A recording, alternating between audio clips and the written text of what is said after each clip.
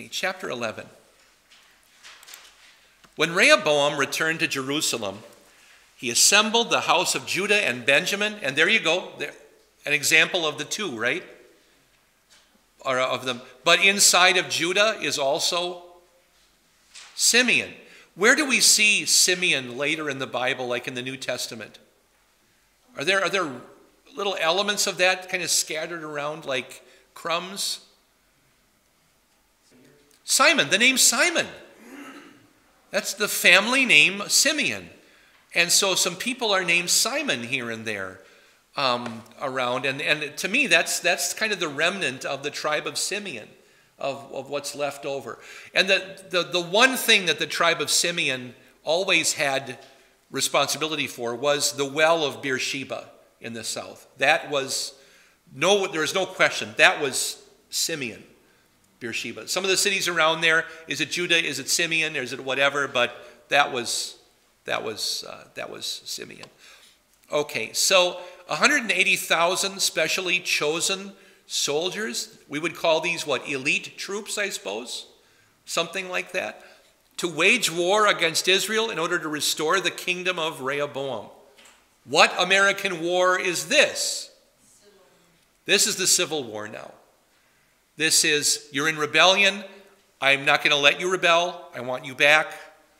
What did Lincoln say? Lincoln quoted a proverb. A house divided against itself Cannot stand. Yeah, proverb. He quoted Jesus, who said that actually. Yeah.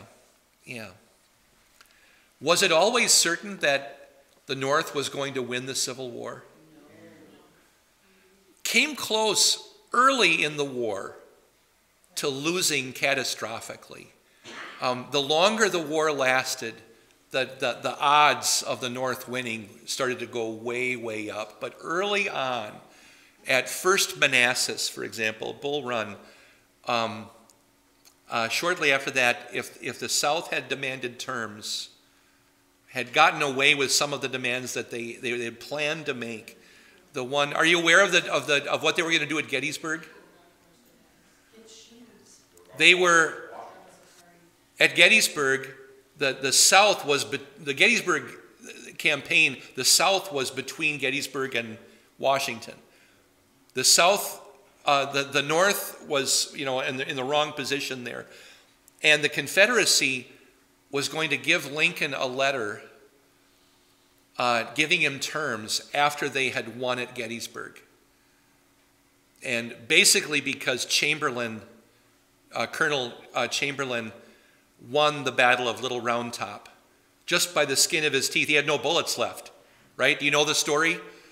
He told his troops to fix bayonets, and they swung down in a bayonet charge, and against, I think that they were from Alabama troops coming up the hill. That was the turn of the battle, the turn of the tide, probably the moment that saved the war. And that's 63. The war went on for 2 years after that. But from that point onward, the North, as Shelby Foote said about the Civil War, the Union fought that war with one hand behind its back.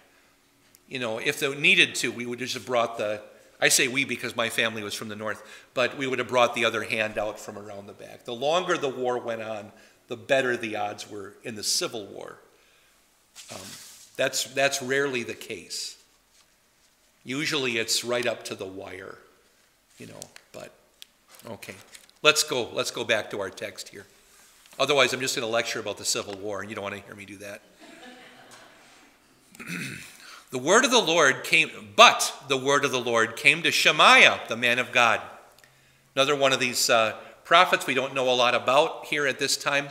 Say the following to Rehoboam, son of Solomon, king of Judah, and to all Israel and Judah and Benjamin, this is what the Lord says. Do not attack and do not fight against your brother Israelites. Go home, every one of you, for this turn of events is from me. So God had used this to punish Israel, and he didn't want to do it in Solomon's lifetime. Why?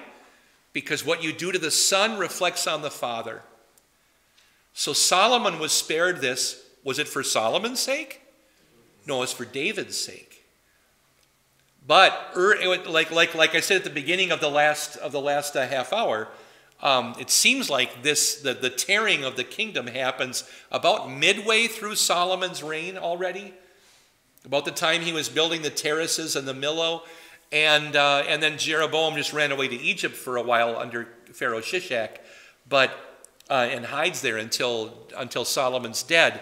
But now God says, no, let this happen, north and south. And God tells Jeroboam, if you're faithful to me, I will bless you, and you will cause Judah to turn. Because Judah will see how I've blessed you in the north. And as long as you're faithful to me, I will continue to bless you. So God dividing the kingdom, who will be faithful to me? Of course, what was the answer? Kind of, sort of, neither one. But not as well, because we're all sinful. They listened to the words of the Lord and refrained from going against Jeroboam. So the war doesn't happen. 180,000 hand-picked, trained troops, and they just go home. So the war doesn't take place. However, Rehoboam does decide to build cities for defending Judah, and he does it. This is interesting as we see the map unfold. He does it not just from one front. He rebuilds the interior cities, the border cities, the fortified cities. He builds everywhere. What American president did that? Fortified the interior. He invented the interstate system. Ike was Eisenhower. Yeah. Why did Eisenhower do that? Because Eisenhower had traipsed on foot through Sicily, which had no roads, and Italy, which had goat paths, and Germany that had cobblestone lanes. And Eisenhower knew we need better roads than this. That's not a myth. It was a part of the original plan. It's no longer required by law. But it was required that every third mile of interstate had to be a straightaway in order to serve as an emergency landing field. Like for that could land a C-130. And that in the original plan of the interstate, every third mile would be straight. So you get these curves and you get these long straightaways, then curves again, and then long straightaways, and so forth. And was behind the decision making of which state or county highways are going to get converted into interstate, because the interstate did a lot of conscripting, in those days. All right, Rehoboam builds cities. Let's take a look at what they are. They're not going to mean to you I'm just reading them, but I'm going to read verse 5 here. Rehoboam resided in Jerusalem. He built cities for defense in Judah. Here's a historical question for you. How long had Jerusalem been the capital city? Let's assume that this is the first year of Jeroboam's reign. Who conquered Jerusalem in his 7th year? David. Yeah, but it wasn't the capital of Israel. It was Melchizedek's house. It was a Jebusite city. So 40 years of Solomon, 33 years of David, 73 years is how long Jerusalem had been the capital city. Okay, that's how long it's been. And now Rehoboam will be the 3rd king to set up house in Jerusalem. And he built cities for defense in Judah. He built. And now, if you just look at the map, I'll walk you through them in the order that we have them in the text. So they'll have red dots. Okay, so can you see that one good enough? Yes. That's what they're going to look like, or bigger. So Bethlehem, and then a village called Etam, Tekoa. Tekoa, famous. Anybody know what prophet came from Tekoa? Amos. He was a shepherd, probably raised lambs for Passover. That's part of what he did.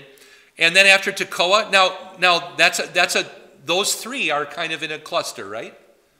And this list gives them to us in little clusters, like it's the next one down the road in many of these cases. Then we go to Beth Zur, which is over here. And then a place called Socho, which is way in the bottom. And then Adullam, which is way up there. And it's curious that these three are the next group, but they may have been the danger spots, the hot spots at this time, because of the remnant of Philistia or something like that. But now we go to Gath. And what do you think of when you think of Gath? Goliath. This is the other Gath. This is Moresheth Gath. And Moresheth is the hometown of the prophet Micah. Okay, so this is Gath up in Judah. It's not, and by the way, Gath or Gut simply means olive press. So there are a bunch of these places, but this one is the one at Moresheth.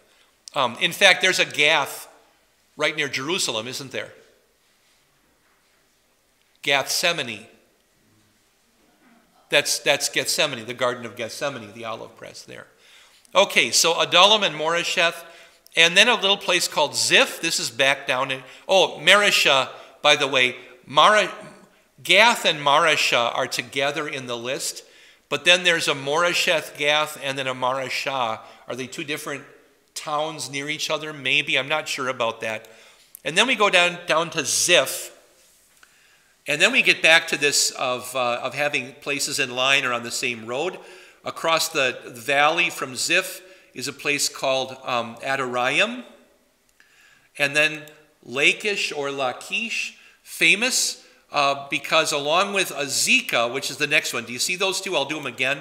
Lachish and Azekah. In the prophet Jeremiah, those are the last three fortified cities in Judah as the Babylonians are coming. And then the guy, and then in it's called the Lachish letters. There are these pottery shards that served as letters between the garrison commander at Lachish and his boss in Jerusalem. He says, I can see your signal fires at night in Jerusalem. And he says, but I can no longer see Azekah. That's Lachish letter number 4. It just sends a chill down my spine because that's that historical moment when it fell, when they went from 3 cities to 2 in Judah as things were ending in the south there. That's a long way from here though. And then we have Zorah, place called Aijalon, way up north, and then finally Hebron, which this is Gibeon I have circled here. Hebron would be down probably between Tekoa and Bethsur. I realized that this morning that I had put the dot in the wrong place because I did all the dots last night at school in my study. So I have that last dot wrong, I'm sorry. But then we're told he built up all of their fortifications. So do you see how he kind of takes care of the whole interior of Judah especially? And what's kind of left off of here is this, none of this is Benjamin. This is all Judah. Benjamin is north of Jerusalem. So on the map it would be Nob, Anatoth, Geba, Michmash, Ramah. That's Benjamin. So he doesn't worry about that. And why? Well, maybe the Benjamin cities were already pretty well fortified. He didn't have to. But he worries about Judah first anyway. Built up their fortifications. This is an example of what one of these looks like. So the road on the right, there's a kind of a dirt road. That's an archaeological access road. That is not the edge of the city. You see the way the city probably went by looking at the right hand and how big that wall was. That's simply the archaeological dig. This happens to be the city we talked about earlier, Shechem. I want to show you something here about this map. If the thing doesn't get too big. Do you see under the word fortifications, there's a great big thing there? Really well, nicely intact and so forth. That seems to be a palace. Across the street from it, this picture doesn't have the image yet, but there is a small what looks like a shrine that's pretty well intact. And we're going to see pictures of another one they found at Dan, way up north, that actually looks like a duplicate of Solomon's temple. Maybe a little bit smaller, probably Jeroboam's shrine or high place up at Dan. He built it to look like Solomon's temple. He placed commanders in them, these are those fortified cities, and stores of food, oil, and wine. Why mention oil here? Oil, it was everything. Oil was, you burn it for heat and for light and for cooking. You use it for cooking, not only as a condiment, but to mix with everything. You use oil for other things as well, including as a medicine, both externally and internally. You drank oil to heal. You put oil on the outside to heal. There are some people who claim that the Bible doesn't have any medicine in it. There's lots of medicine in the Bible. And oil was a big part of a lot of it. Not all of it, though. In fact, our Lutheran dogmaticians, what's the first example of medicine or surgery in Scripture? It's Adam and Eve. It's the rib coming out of Adam. Yeah. However, whatever procedure God used, he removed a rib from Adam physically. And the dogmaticians list that as the very first example of medicine. And, did God do a lot of things before man did for man? In fact, in the same chapter, how does that chapter end? What does God make for Adam and Eve after they sin? Outfits, yeah. Something better than leaves. Yeah, so. In each and every city, he placed shields and spears and made the cities very strong. Judah and Benjamin belonged to him. Shields and spears. That's basically their weapon of choice at this time. What's the advantage of a spear?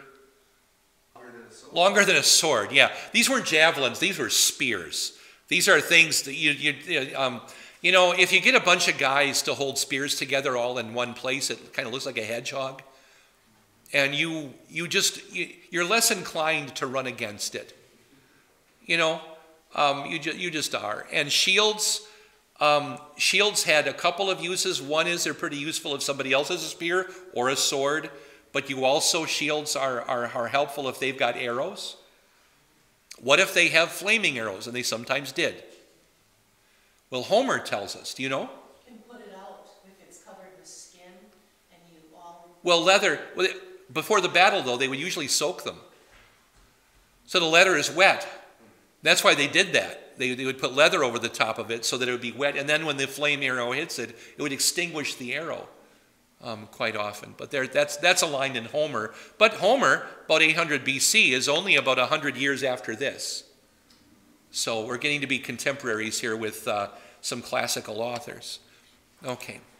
Now, the faithful priests and people come to Rehoboam. I think we have enough time to cover these last two sections. The priests and Levites who were living in Israel, so you understand, they were up north, these Levites and priests. They left the land allotted to them and took their stand with Rehoboam. So I already mentioned that Jeroboam, the northern king, has rejected the theology of the south. So you priests, you Levites, I don't want to listen to you anymore.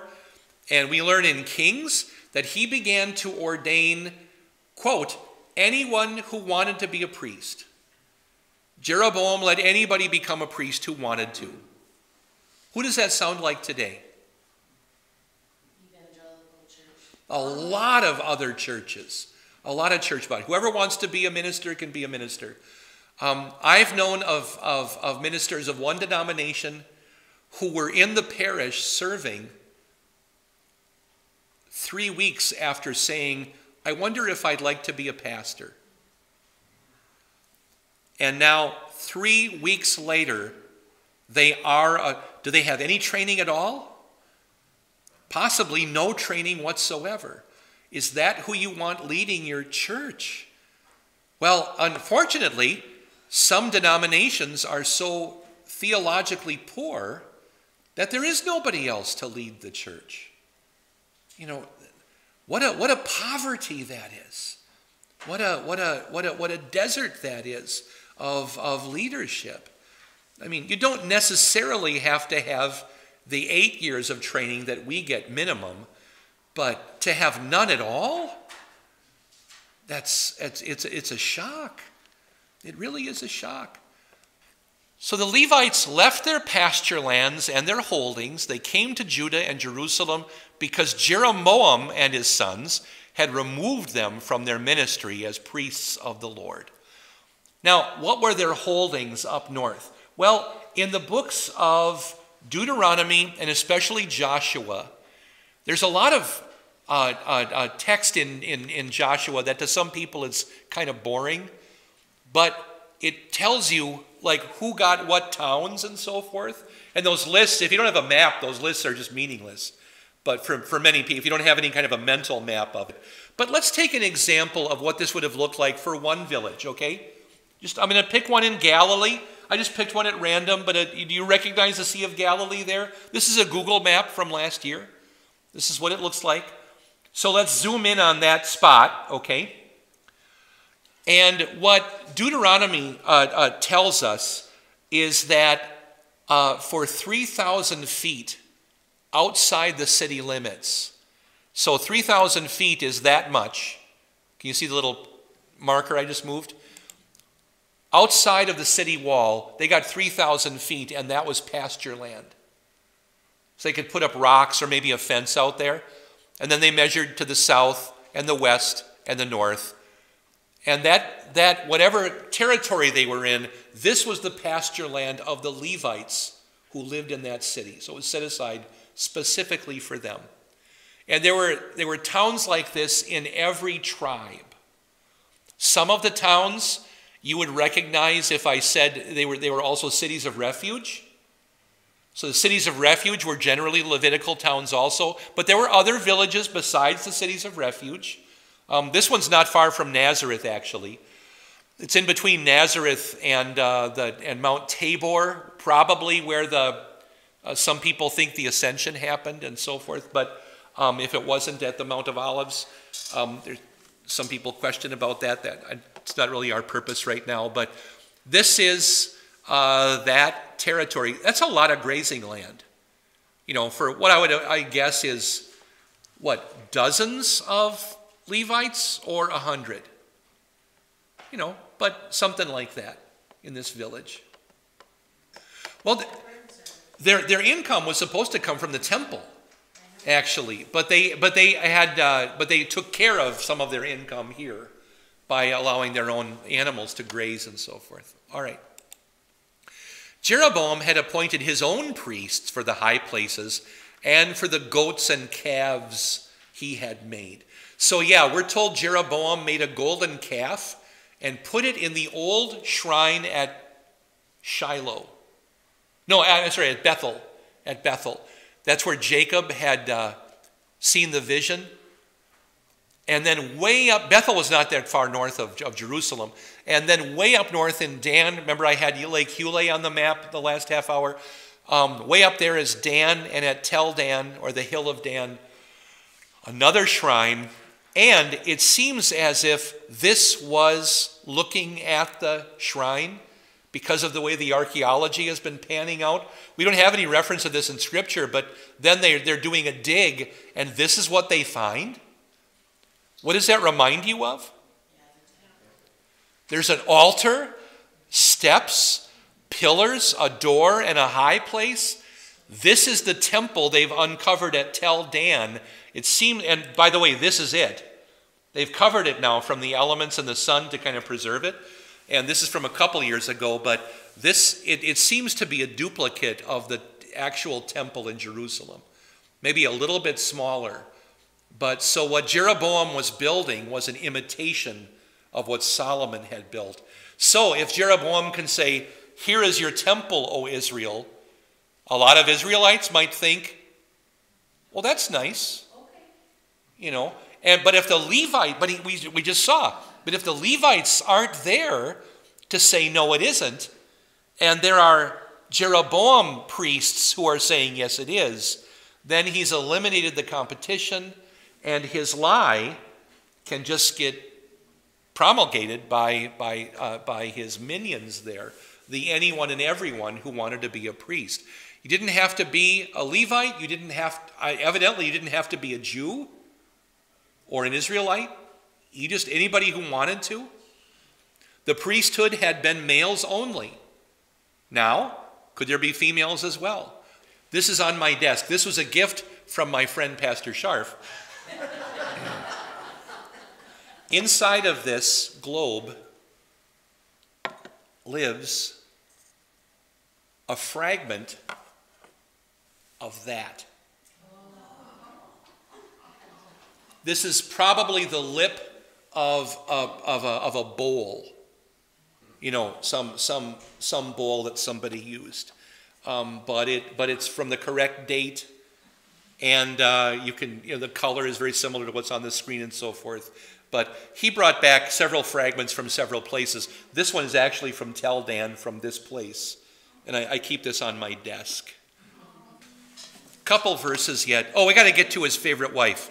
Let's keep going here. From all the tribes of Israel, those people who set their hearts on seeking the Lord, the God of Israel, followed the priests and Levites and came to Jerusalem to sacrifice to the Lord, the God of their fathers. There is a kind of an exodus out of the north as people who are faithful come down. They left.